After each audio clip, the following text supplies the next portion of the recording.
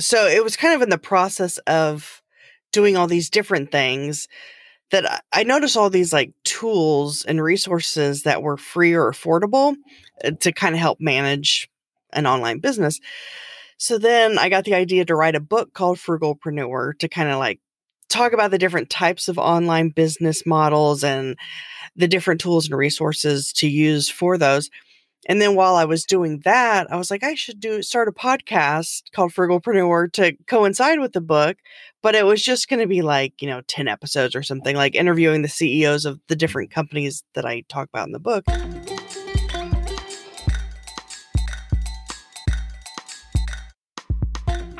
Podcast Junkies episode 245. Welcome back. I'm your host, Harry Duran. If you're new to the show, it's the one where we seek out interesting voices in podcasting and get them to talk about their shows and what else is happening in their lives. This is the last episode of 2020, and it certainly has been a doozy. My heart goes out to anyone who's been affected by any of the events that have happened this year: COVID, racial unrest, so many things, and a year to remember, an election year to boot as well. I want to thank all of you for being loyal listeners of this show, for supporting me throughout all these years. And I definitely don't take for granted each and every comment I get when someone discovers the show or mentions that they've been a fan for several years. Last episode, I got to speak to my friend Russ Johns. He's a live streaming expert and host of the Pirate broadcast. His energy level is so infectious, and Russ and I had a really fun time on the show last week. Make sure you check that one out, episode 244. This week, I introduced you to Sarah St. John. She's an entrepreneur, a writer, an animal lover, a world traveler, and host of the Frugalpreneur podcast. In this show, we discuss her podcast journey, how she became an entrepreneur, and how she used the podcast as a marketing tool for her book, Frugalpreneur. Sarah explains how she decides what content and guests to include on the show, and how she integrates everything she's learned from studying the topic and integrates it into her podcast. It's an inspiring entrepreneurial story, and we talk a little bit about the reception and feedback she's gotten on the show and how it's impacted other people. We wrap up with her goals and her love of animals and travel, which is certainly something that we all could use a little bit more of right now. This episode is brought to you by Focusrite, and specifically the Scarlett 2i2 sound card, one of my favorite go-to sound cards, something I use for each and every podcast recording. The 3G line is a go-to for all new podcasters. Find out more at podcastjunkies.com/Focusrite, and the link will be in the show notes as well. Don't forget, if you enjoyed this episode or past episodes, please leave us a rating and a review at ratethispodcast.com/podcastjunkies, and we'll be sure to read them out on future episodes. Let's not forget that this episode is also brought to you by Fullcast. Fullcast.co is the website. If you need help with any aspect of your show, from launch to production and marketing, we can help. Schedule a free chat at fullcast.co/chat15 about your existing or new show. Stay tuned in the episode and I'll reveal this week's retention hashtag. But for now, let's jump into this conversation with Sarah. So Sarah St. John, host of the Frugalpreneur, thanks for joining us on Podcast Junkies. Well, thanks so much for having me. I'm glad to be here. I listened to your show and excited to be on the show. And you've been on my show. Us recording this right now, I haven't published it yet, but hopefully in the next couple of weeks, I'll get that out. How did you hear about the show? Well, I had been familiar with it for a while. I know we had connected on Podmatch. We were just talking before we started here. Yeah. But I was familiar with the show already. And I know like you work with Squadcast or and some other different things. And so just always see your name and face popping up everywhere. That's good. Given the name of your show, like, do you remember like the first thing you sold? Because that's the sign that you're an entrepreneur, right? And that you've been able to like sell something either online or in person. Do you have that memory? The first time I sold something from the podcast, or just... No, just in general. Oh, in general. Yeah. Where you consider yourself like an entrepreneur? Oh, well, I've had so many businesses. I've been an entrepreneur for over a decade, and I started doing it photography. And so I guess you could technically say that was the first thing I sold. That was a service. Yeah, where you got paid for something, yeah. Right. Exactly. Yeah, and I realized that I enjoyed taking photos of like landscapes and architecture and animals, but not people. That's where the money is. I was doing weddings and portraits. But the bigger issue was just the expense of maintaining and upkeeping equipment and just all of that. Mm. So then that's when I switched over to an online business model because it's a lot less overhead. Yeah. And I tried everything, drop shipping, affiliate marketing, blogging, everything. Were you listening to Smart Passive Income? Yeah. Yeah. I still listen to that one actually. A lot of people get a lot of ideas there. I think it's good and bad because Pat gets people excited because he has so many people who have done so many different things. And I think people just listen when they're getting started and they're like drop shipping, affiliate marketing.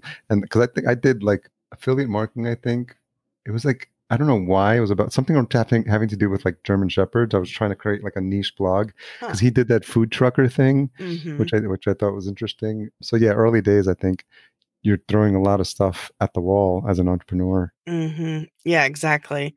Yeah. And then, so it was kind of in the process of doing all these different things that I noticed all these like tools and resources that were free or affordable to kind of help manage an Mm. online business.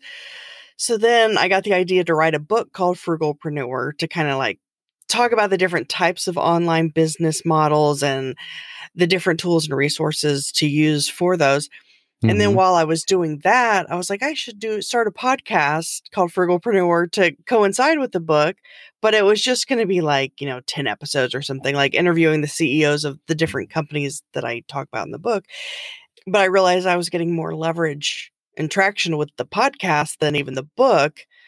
And I enjoyed Mm. doing it and the connections that I was making and the conversations and everything. So I was like, I'm going to keep this going. And now I'm almost at 70 episodes. So I think podcasting is where I'm sticking. That's where it's at.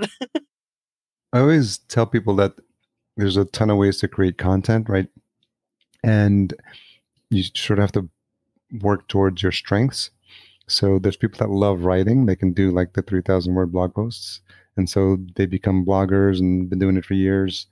And then to your point, people that love writing books, there's people like with 6 or 7 books. It's just like, it feels like they're always able to like generate that content. And then there's people that love being on video, right? They do LinkedIn lives, Facebook lives, Instagram lives.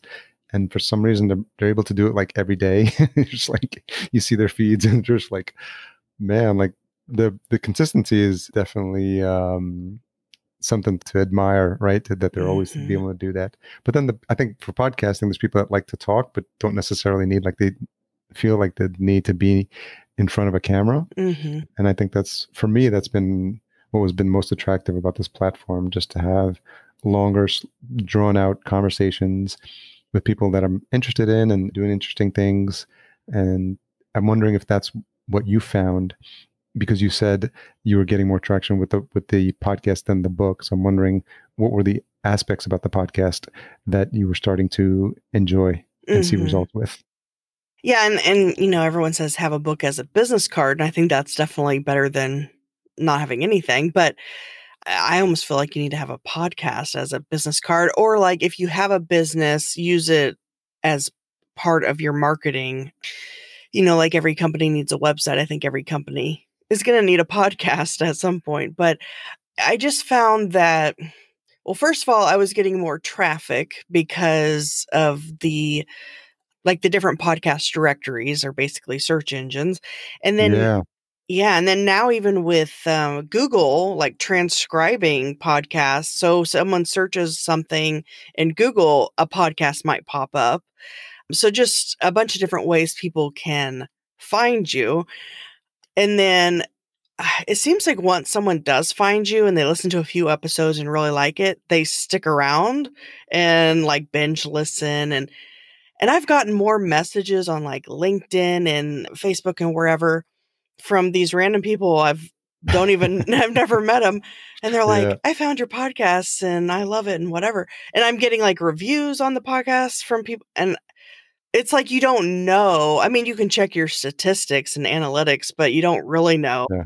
until you start getting that feedback. And so, but I've never really gotten that kind of feedback with the book or, I mean, a couple of reviews here and there, but, or with anything else I've done.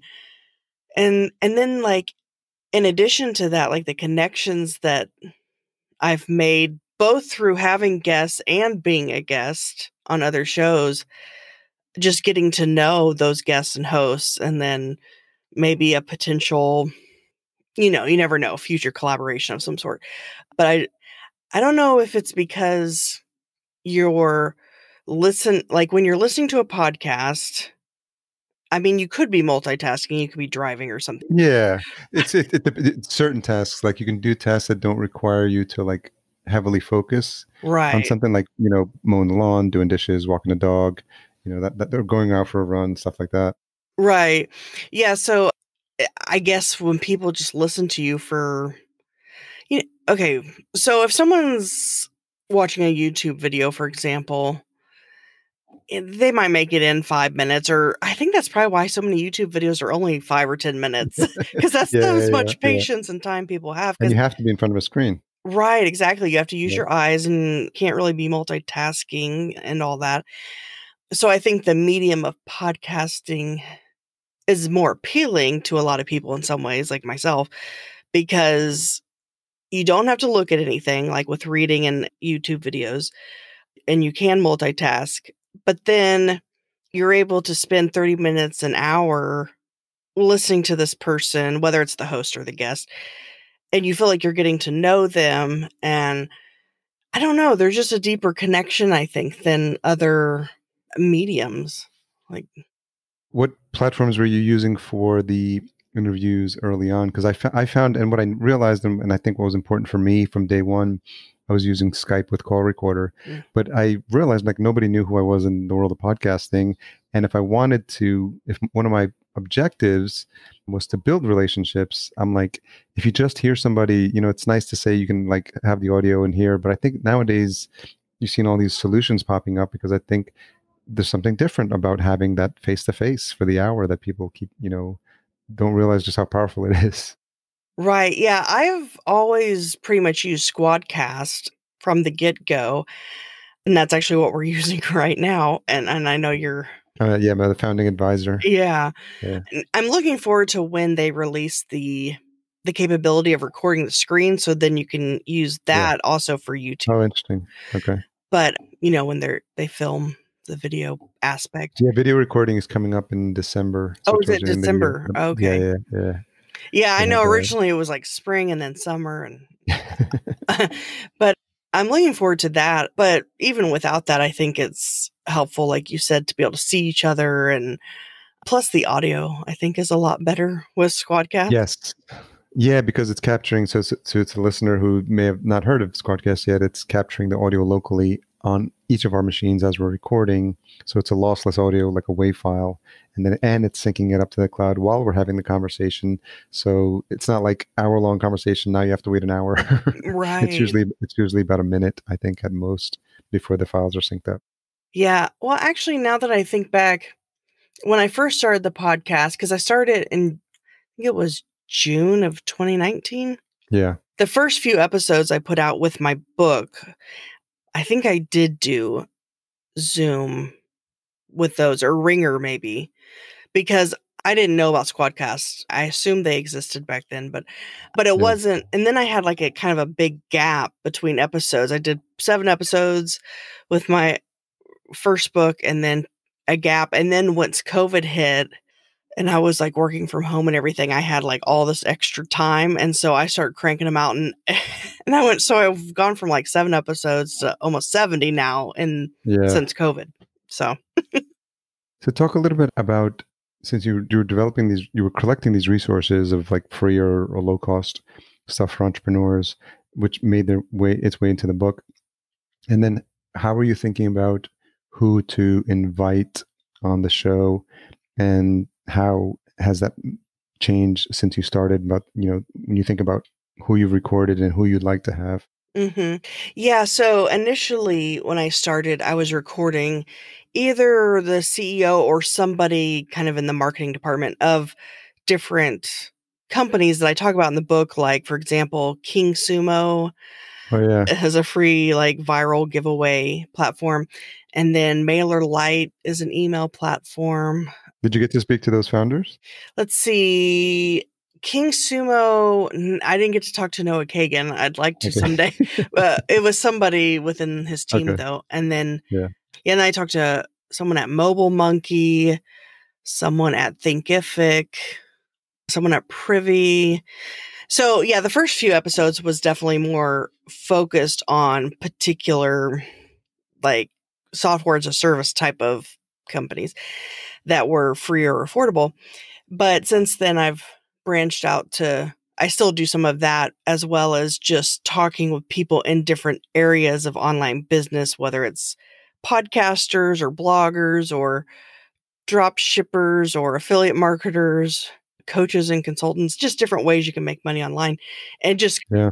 getting their story and advice and whatnot and how to do it on a budget. And actually, starting in 2021, I'm shifting gears slightly to where I'm going to be interviewing people who started their business with less than $1,000 and built it to over $1 million without any like venture capital or Very cool. any of that kind of stuff. So, And so how are you? That's interesting. How are you finding those people? yeah, it is a little different because up to this point, I've just been contacting people that I'm already familiar with. Like you, for example, I contacted you for the show because I already was familiar with you, and Yeah. like Matt McWilliams for affiliate marketing and Mike Morrison for membership sites, just, people I'd already been familiar with. But with this new switch that I'm doing in 2021, yeah, I don't know of anyone off the top of my head who started with 1,000 and well, other than Barbara Corcoran. I don't know if you've if you've read her book. Well, you always have to have that dream guest, like the wish list. Like, a lot of people have like Oprah or Michelle Obama, Mhm. but like, yeah, Barbara Corcoran, like put it on the board wherever, like, wherever it inspires you, have that on there. I think what you can do, what I've seen effectively is when people are looking for a certain type of guest, they just put it on their socials. Mm. So I would go to like your LinkedIn, go to your Facebook, your Twitter. Like, I don't really do much personal stuff, to be honest, on Facebook, but I keep it because I promo like my podcast, I promo my business because it's a platform. I mean, it's got a decent reach because it's my friend, my network, my friends, and their friends, and some of those people work in companies that may need the service. So you never know, Mhm. and it's just been easy for me. So just put that question out. Does anyone know an entrepreneur who started with less than 1,000 and is now making over $1 million in their business? And if they don't know someone, they'll ask the question. Or, I would think if you did that today, probably you'd have a good handful of names by the end of the week to start with. Well, actually, I did do that when I first got the idea a month or two ago Okay. that's what I was going to do in 2021. I did do that, though I don't think I used any hashtags, which I maybe should have. So I haven't really gotten very far with that. But then what I started doing, so we'd already talked about Podmatch, but there's some other like podcast host and guest matching services. And so what I've done is I've actually gone to each of those. So Podmatch, Podit, Podbooker, and Matchmaker.fm. There's several. And I will like narrow the search down by category for business or entrepreneurship. And then I will literally, and I did this yesterday, my next round of it. I literally go through every single person who is listed under business or entrepreneurship, send them a direct message saying, hey, this is what I'm looking for. And I say, number one, started your business with under 1,000. Number two, have built it up to over 1 million and not done it with any kind of outside capital. And if that applies to you, then apply here or whatever. I set up a little thing that they can go to. So I've sent that Yeah, out, yeah, yeah, yeah. and I think so far I have like maybe 10 or 15 responses, and then I'll need to go through them and like, That's great. yeah, weed through Yeah. those, I guess, from there. But yeah, so that's how I'm doing. It sounds, what's interesting is I always think about it from a marketing perspective, and you're thinking about it also as a business owner. I wonder where you see the entrepreneurial aspect of this, because for me, it's then like once you have enough conversations with enough people, then you can write your second book, right? From 1,000 to 1 million conversations with successful entrepreneurs, right? I'm already seeing the title of that book. But even just, because the best part of podcast conversations, as we all know, is learning from people. And, you start having these conversations and you start to see trends, and you start to see, oh, like I've noticed that, like, how they found that most successful entrepreneurs had a morning habit. And then you've got, Mhm. Hal Elrod's Miracle Morning, which became, I think it was his research into finding out like what made these people successful. And so I think you're going to find the same thing if you have these conversations and then thinking about you with your business owner hat and saying, okay, is there a product here, or is there something coaching or something that you could offer people? And I'm wondering if you've gone that far, or you're just right now focused on the interview itself. I have thought ahead a little bit about that. Like right now I'm focusing on just finding people to interview for the podcast that will fit and whatnot. But then I think, like you said, like as you form, relationships with these people or connections, then, maybe it could go beyond that, whether it's a collaboration or they hire you to do something. Like maybe they want you to take care of their podcast. Maybe they don't have a podcast. They're just guesting on shows, but they Yeah. don't have a podcast. So that's kind of what I'm thinking in the back of my Yeah. head. Yeah. And so, but what I have found, which I didn't even think of this, and it makes sense, I guess, when I've been contacting these people, whether or not they meet the criteria or not, a lot of them have responded saying, "Oh, I checked out your podcast. I really like it." So, like, my download and listener numbers have gone up a lot ever since I've been sending out these messages. So it's like I'm trying to get That's these funny. people on my show, but in the process, they're checking out the show. And, so I'm like, oh, well, Yeah. that was an unintended. It's an interesting Yeah. audience growth strategy for podcasters. Start reaching out to people, ask them if they would like to, even if it's not a match, if you send out like 20 of those requests, you'll start to see like, 20 of those might become actual regular listeners. To your point, that's a really interesting like growth hack there. I like that. Yeah. And I mean, it makes sense, but it's not something I had thought of or planned on. But now that I'm seeing that happen, I'm like, oh, wow, this is kind of like interesting, like you said, growth hack or Yeah. yeah. And so what's your current setup like in terms of how you record, and do you envision doing any of that differently for like this new round? Probably gonna do it the same way. I don't know if actually you can't see it here. I probably have it down too low, but it's an ATR 2100, and then it has like a little windscreen thing on it or pop filter, whatever. And then I'm recording on. Well, we're recording on Squadcast, but that's what I do as well. Though if I'm doing a solo Yeah. episode, which I do Yeah. sometimes, I'll record. Sometimes if it's gonna be really short, I'll do it straight into Alitu. I don't know if you're familiar with that. Yeah. Oh But yeah, I know Ella too. Yeah, yeah. yeah. I've had Colin on the show. He's a great guy. But if it's Yeah, gonna be Colin Gray. long, because Yeah, they say really it's ideal for like 5 minutes or something. But if it's gonna be a longer solo, then I yeah. do it directly into Audacity. And then regardless of where I Okay. record it, then I take the recording and I put it into Descript, which gives you a Yep. transcript. But the thing I mainly use it for is being able to edit the audio by editing the transcript. So like The word. I can automatically Yeah, which take is out all the fascinating. ums Yeah. and uhs and stuff like that. And so, How has been your experience with that? It's funny because I've had Andrew Mason, the founder of Descript. He's been on a couple of times as well on Podcast Junkies. Yeah, his initial team like reached out to me, his PR team, when they were launching. So we chatted, and I was like, Andrew Mason. I was like, from Groupon, because oh, he's the former CEO of Groupon. Yeah, and so they're like, yeah, and I was like, okay. So like he came on the first time. I don't think Squadcast was had switched over yet. So then the second time was on Squadcast, and I connected him with the Squadcast team. So they've chatted, but they're doing really interesting stuff with like that technology that allows you to record your voice and then insert the snippet. I don't know if you've used that feature yet, but you can record some sound bites, and it'll. So essentially, the whole for the listener who doesn't understand, if you forget to insert something, you just need to like insert a little piece of audio. Typically, you'd have to go back and record it. With Descript's new mm-hmm. feature, Overdub, I think it's called, you can type the word and it'll insert the word in your voice in the audio, which is pretty wild. Yeah, I haven't tried it myself because I think you have to have one of the more expensive plans. I think I have the $15 a month Oh yeah, plan, yeah, okay. because I'm Yeah, yeah, frugal and yeah. everything. That's right. That's right. You can't go spending money on fancy Yeah. tools. Sorry, because I'm sure your audience will Right. call you out if you do. Yeah. Uh, And so as you think about like, people using the tools and the relationships you're building, do you see like now that do you automatically set up affiliates, all these companies and these tools that you used, like from the get-go, affiliate plans? oh, you mean like, have I signed up as an affiliate for the different?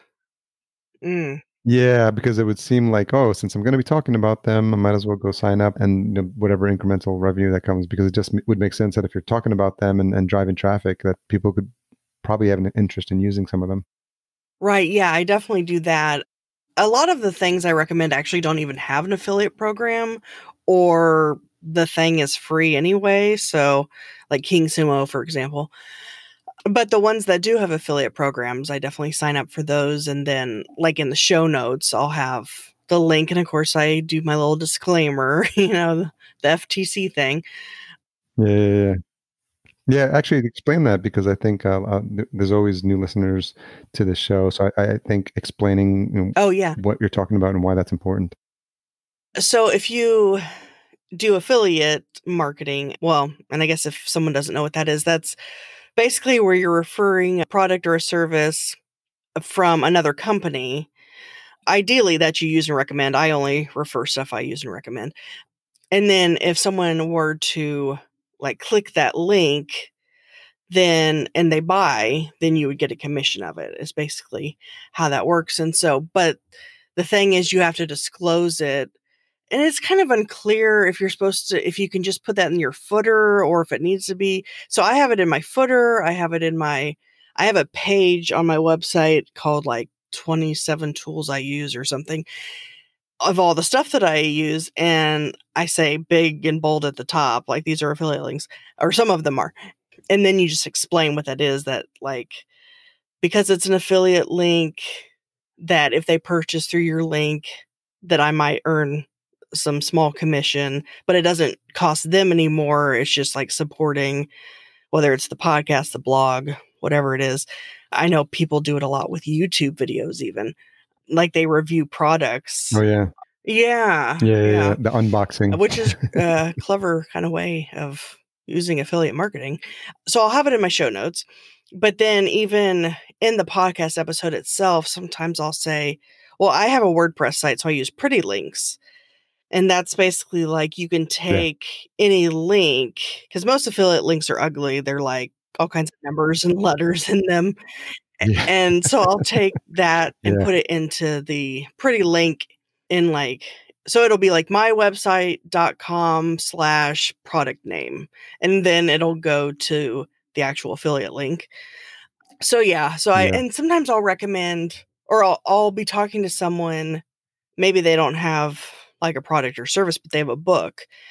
So we'll talk about the book, and then I'll put an Amazon affiliate link in my show notes to that book. And the nice thing about Amazon is that, so they pay out very little commission. It's like 2 to 5% or something. But yeah, it went it down used to be recently higher, after right? COVID, I think.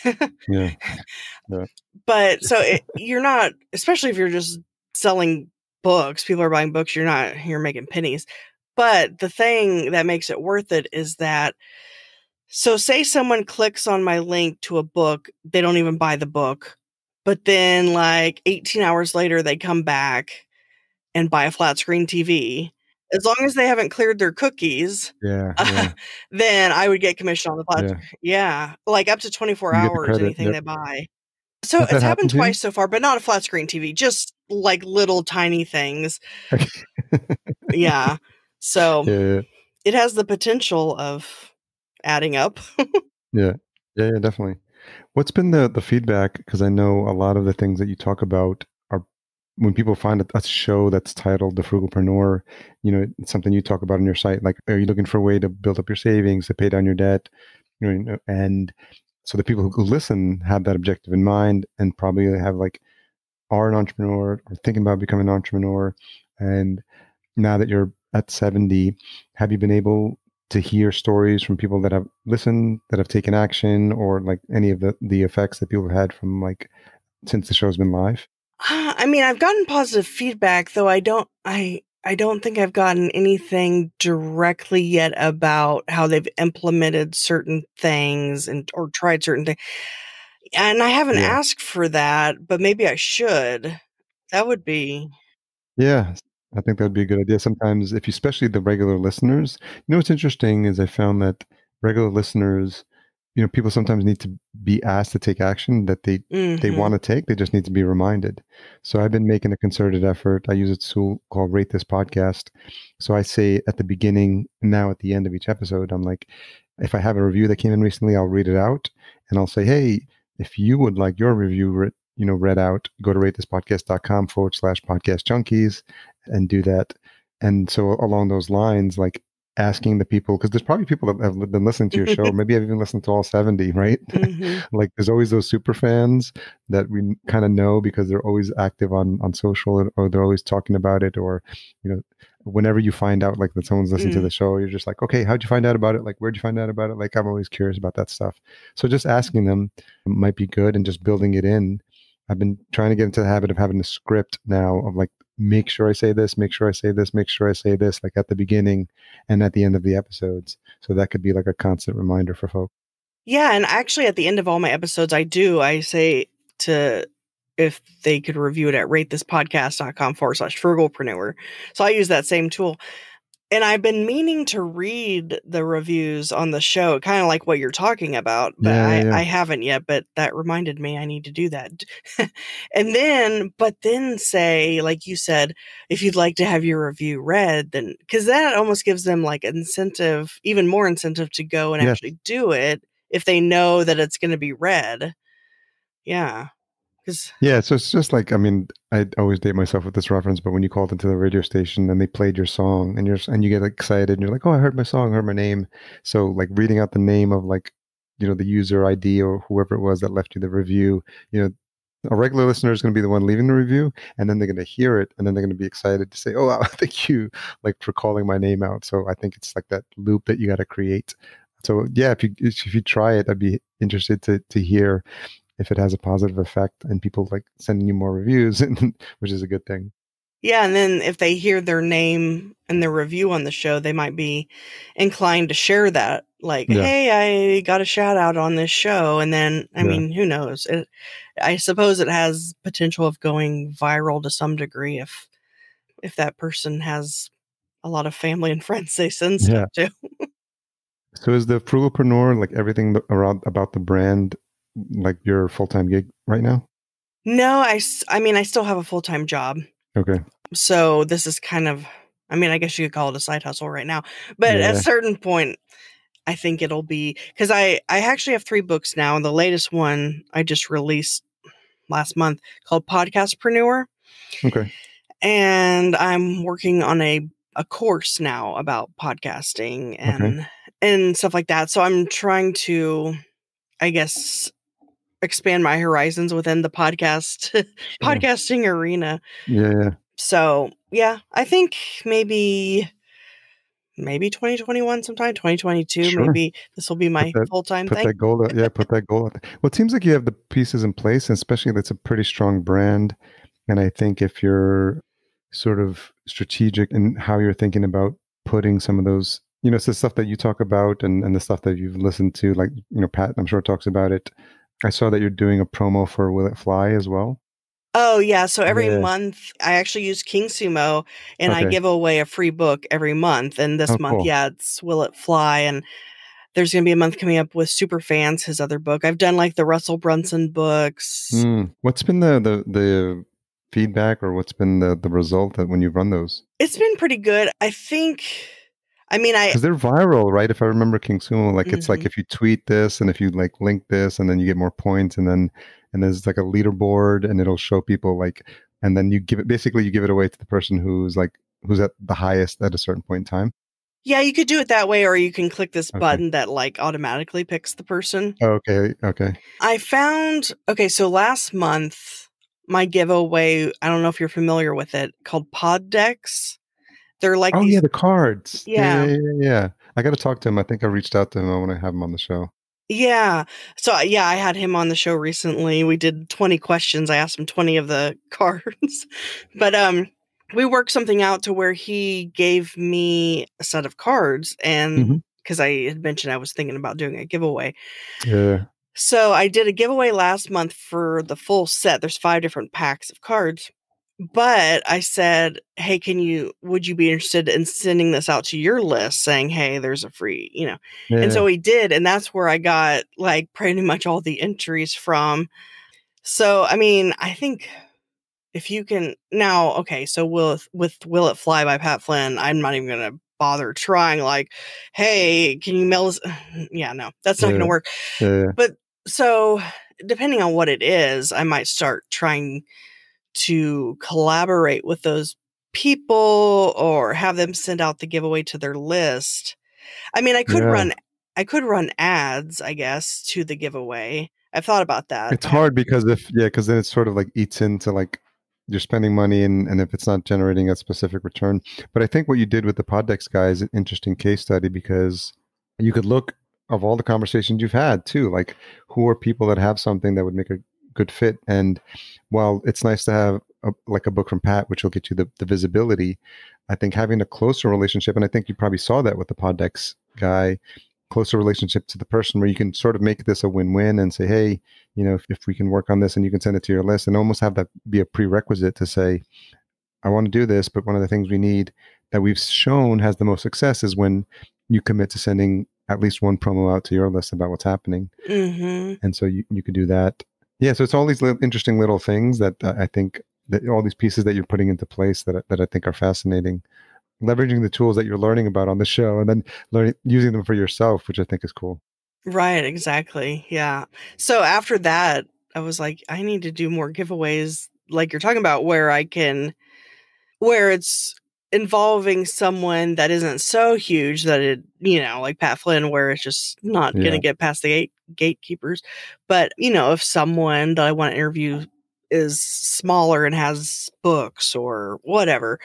Yeah. So I think I'm going to try to start doing it that way versus just random giveaways because I think when you leverage that person's audience, Yes.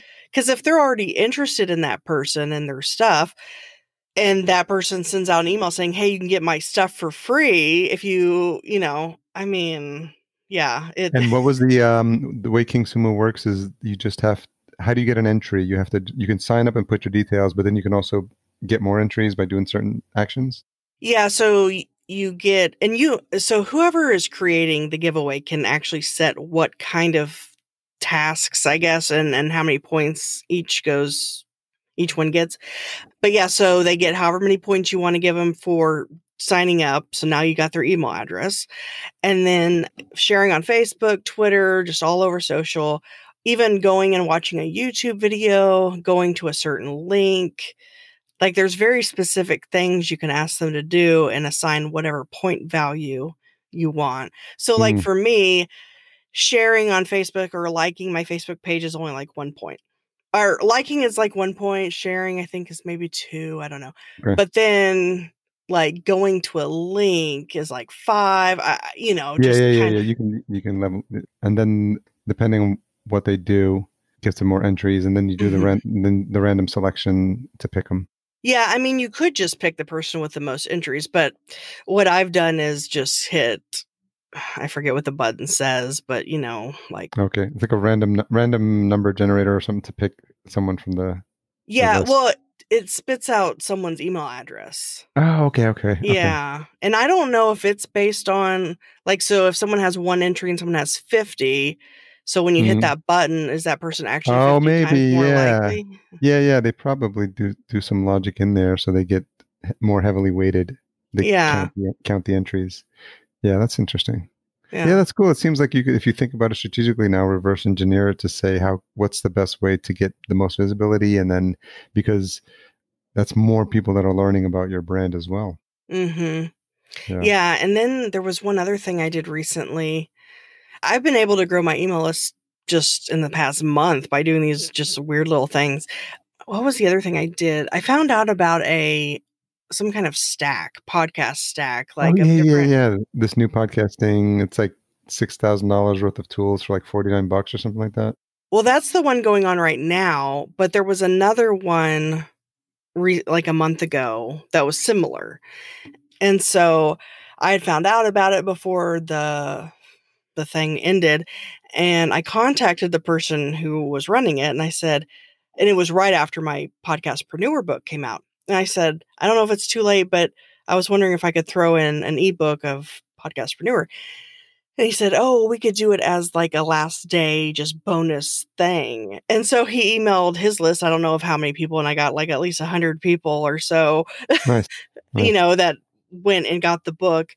So now I have their email address. But yeah, there's another one right now, I think, on through InfoStack. And so I contacted them because I wanted to do the same thing, but they said it was too late for theirs. But now I have a call set up for, I guess, the owner or whatever, for a future if they do that same giveaway again in the future. So yeah, I think the entrepreneurial mind like starts working with all these different ideas, and I think you have the beauty of it is that you have your show, so it's almost like you can test, kind of like how Pat does it on his show. Like he's always testing out things.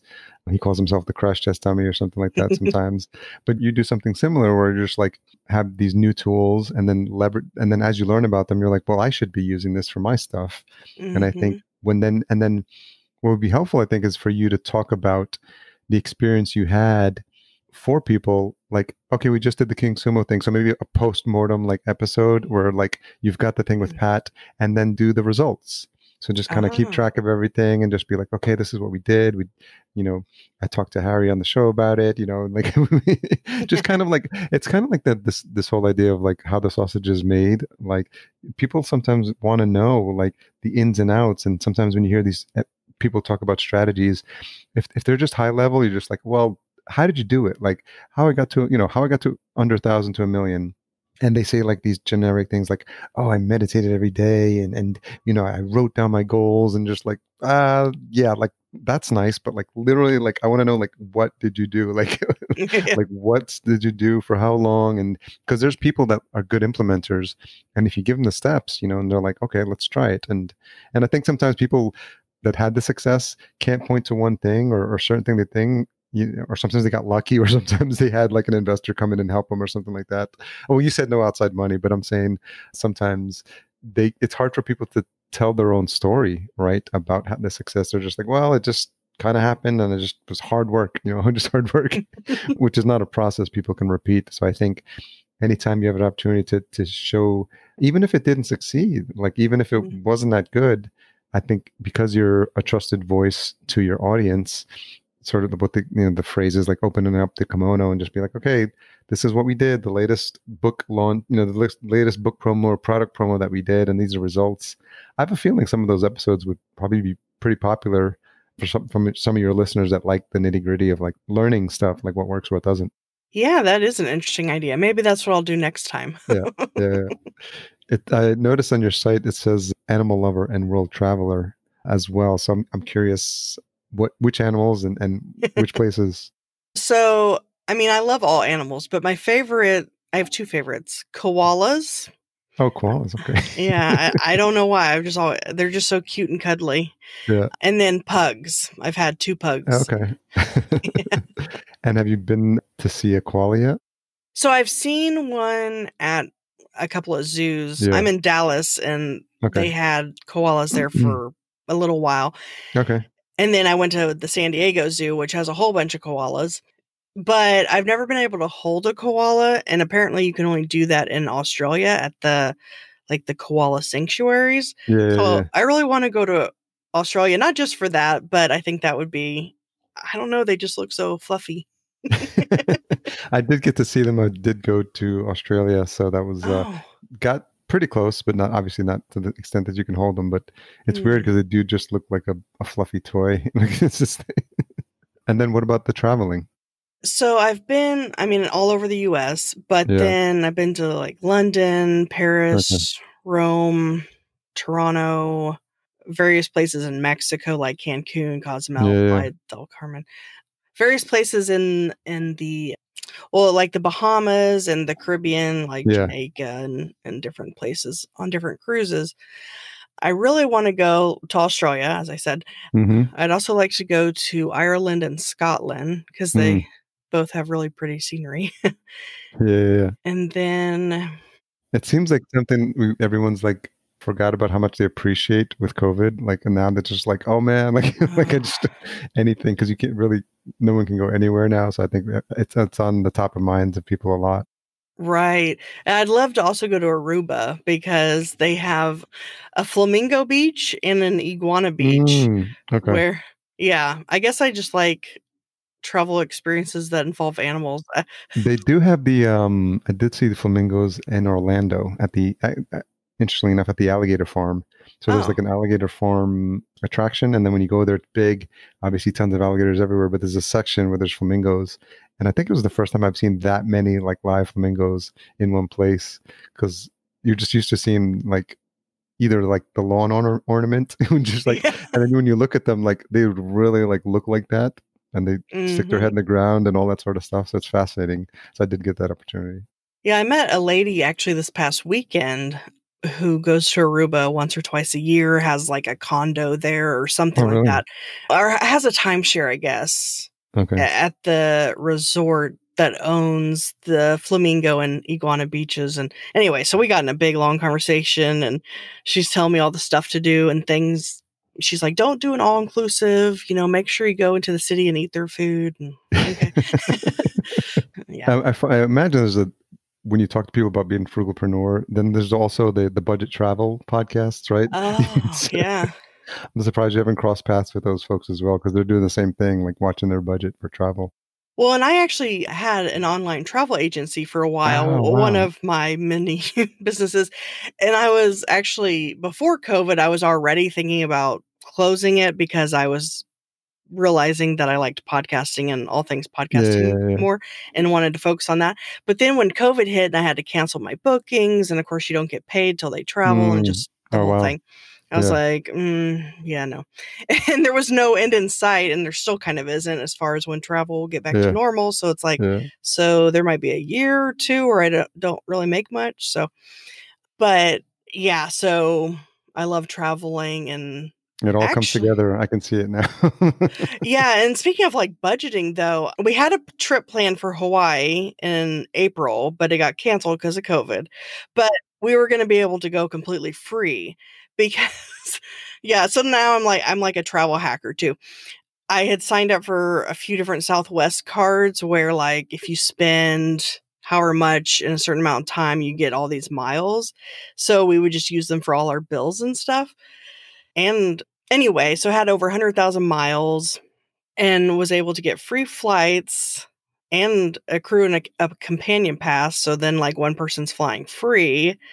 So then you're using half the miles. So then we had all these other miles that we like booked a rental car with, and even the hotels, and like Wow. 2 weeks in not Australia, 2 weeks in Hawaii, completely free, other than the stuff we would do there, like Nice. eating and shopping. But then it got canceled. That's interesting. Yeah, I mean, and then after this, you're gonna have people hitting you up for travel advice Yeah, in exactly. addition. A couple of questions as we wrap up. What's something you've changed your mind about recently? Well, I guess that would be an example of I've changed my mind recently about what I wanted to because I thought the travel business was going to be what I was going to Hmm. like do permanently as far as, when the time comes to Interesting. actually quit my day job and Yeah, yeah, yeah. do my own business. So I guess I changed my mind about that. I'm now doing all things podcasting.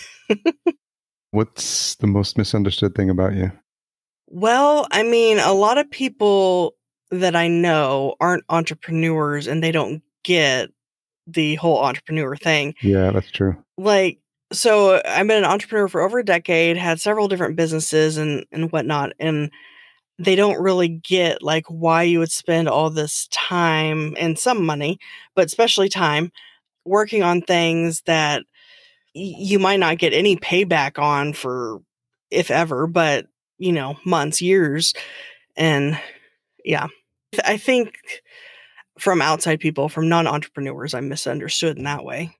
Yeah, that makes a lot of sense. And yeah, that I remember leaving corporate and then trying to understand entrepreneur, like world, and like I always call it like digital Narnia, like landing pages, sales pages, funnels, marketing funnels, lead magnets, like all this stuff. Like you have to sort of figure it out on your own.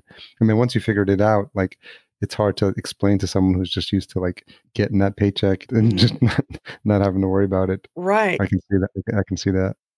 Yeah, because they're like, well, that's not stable. Like, and what about your health insurance and all that kind of stuff? So, yeah, they just don't get it, I guess. Very cool. Well, Sarah, I'm glad we had the chance to chat and learn a little bit more about what you're doing at the Frugalpreneur. I think it's great branding as well. You probably like, just to be known for that brand, I think is pretty powerful. And it's interesting to see like how far you've come and then how you're implementing what you're learning on the podcast to learn how to be yourself a better entrepreneur. And I always love it when it feels like you're taking listeners along the journey. So like where you were with episode 0 and episode 1 is very different than where you are now, and where you've talked about what you're planning for 2021.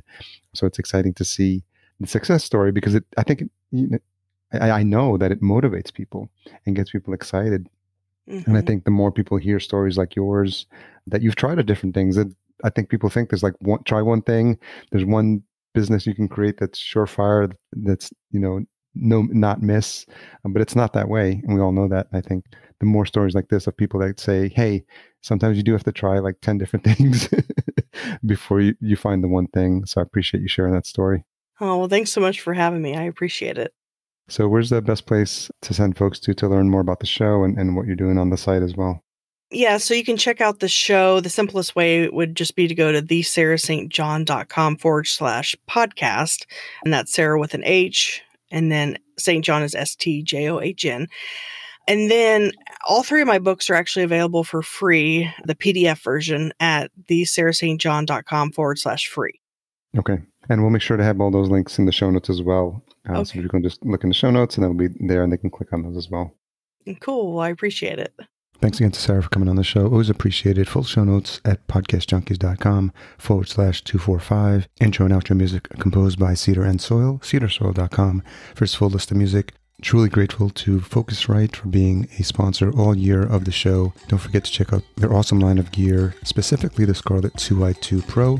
Find out more at podcastjunkies.com/Focusrite. Podcast promotion and marketing provided by Fullcast. Sign up for a free podcast brainstorm at fullcast.co/chat15. Tune in next year for my conversation with the first guest of the year, Haley Rowe, host of Health Coach Nation. And if you made it this far, you're no doubt looking for this week's retention hashtag. Let's go with Frugal Sarah, FRUGALSARAH, and tag us at podcast_junkies and Sarah at the Sarah St. John. That's THESARAHSTJOHN.